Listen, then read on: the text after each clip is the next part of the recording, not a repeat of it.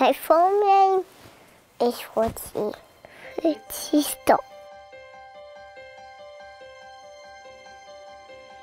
Fritz was born on February 26, 2013. Fritz as a baby was he was a little bit more mild-mannered than his older brother. Very cuddly. Easygoing. Yeah. Quiet. But if he was hungry or had a dirty diaper, he'd definitely let you know it. His older brother's very busy, so I think that set the tone for us, what do you expect with your second? He would go from the calm, cool, collected kid, and then the independence came and he would turn into a fierce lion.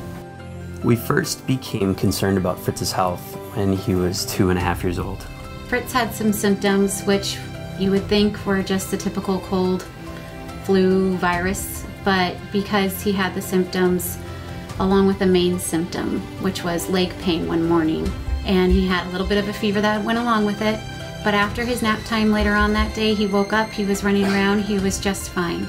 Fritz woke up that Saturday morning about 4 in the morning moaning with a fever and just inconsolable, just in pain. Our pediatrician said, Fritz is looking a little punkier than usual and he has a swollen spleen, so this could mean that he just is fighting a virus, or, and I finished her sentence, I said, or it's leukemia, and she said yeah. Looking at our son, I wanted to be just a cold. I wanted it to be the flu. They even talked about it in the ER. They said it could have mono. I was hoping for that.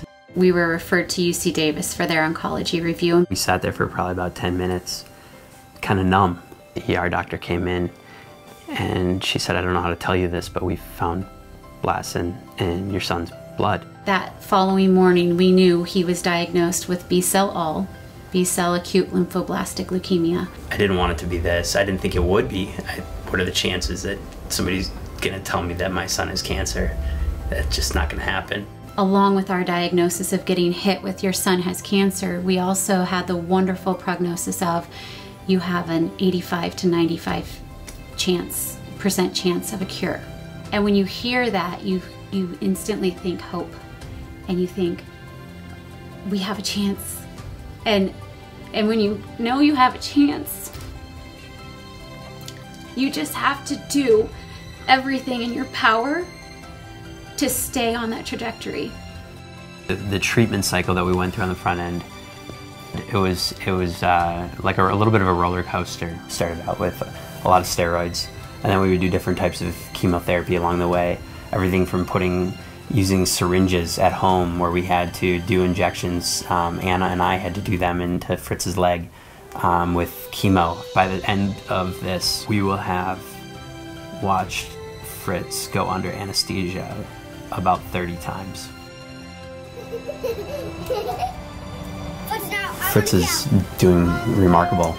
We haven't been readmitted to the hospital, which is an accomplishment unto itself. He hasn't had any serious illness. December 11, 2018 will mark the end in treatment.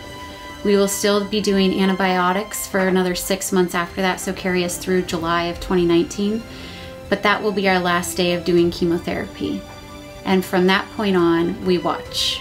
The research and the funding of the research that the Leukemia and Lymphoma Society has done has really allowed us and other families like us to be able to sleep at night. It's what gives us hope. Thank you, Leukemia and Lymphoma Society. Fritz. Super Fritz.